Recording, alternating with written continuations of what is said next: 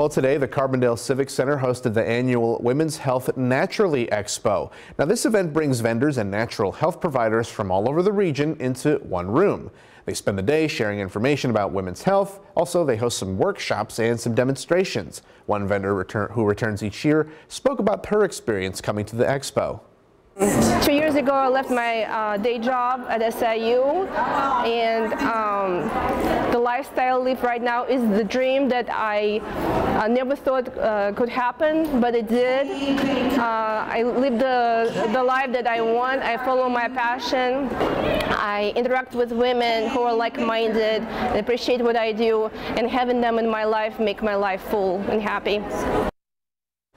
Now, the event draws hundreds of visitors every year.